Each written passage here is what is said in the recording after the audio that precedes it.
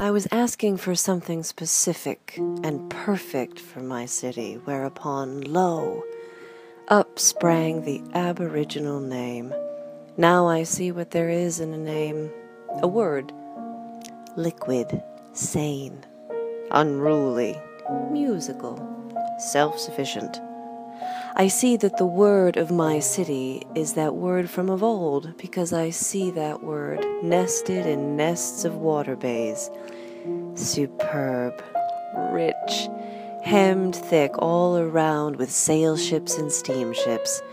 An island 16 miles long, solid founded.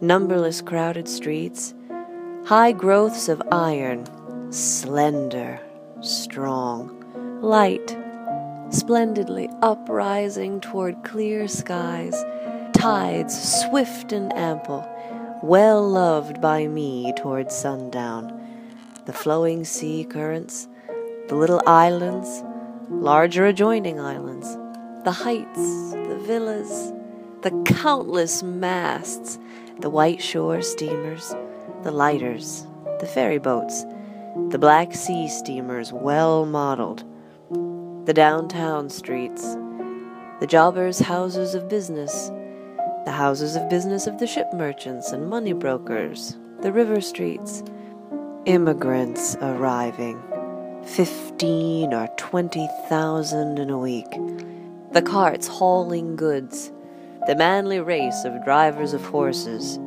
the brown-faced sailors, the summer air, the bright sun shining and the sailing clouds aloft, the winter snows, the sleigh bells, the broken ice in the river passing along, up or down with the flood tide or ebb tide, the mechanics of the city, the masters, well-formed, beautiful-faced, looking you straight in the eyes, trottoirs thronged, vehicles, Broadway, the women, the shops and shows, a million people, manners free and superb, open voices, hospitality, the most courageous and friendly young men.